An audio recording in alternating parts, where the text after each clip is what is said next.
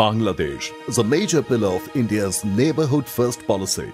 It is the shared commitment of Honourable Prime Minister of India, Shri Narendra Modi, and Honourable Prime Minister of Bangladesh, Sheikh Hasina, to strengthen the India-Bangladesh partnership in the area of connectivity.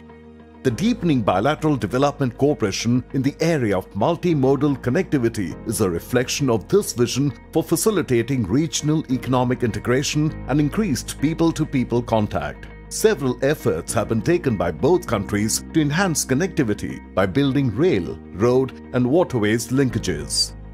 Rupsha Bridge is part of the Khulna-Mongla Port Rail Line project being taken up under the Govt of India concessional line of credit extended to the Government of Bangladesh.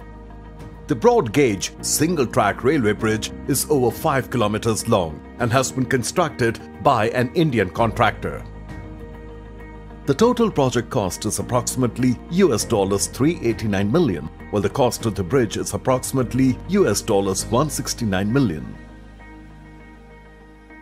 The bridge has been constructed over the Rupsha tidal river, and its construction involved use of specialized technology as well as additional features for ensuring navigation safety, with navigational clearance of more than 18 meters.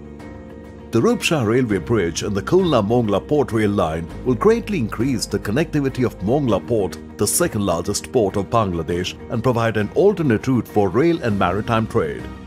It would also allow other countries in the region to use the port and boost sub-regional development. Jai Hind, Joy Bangla.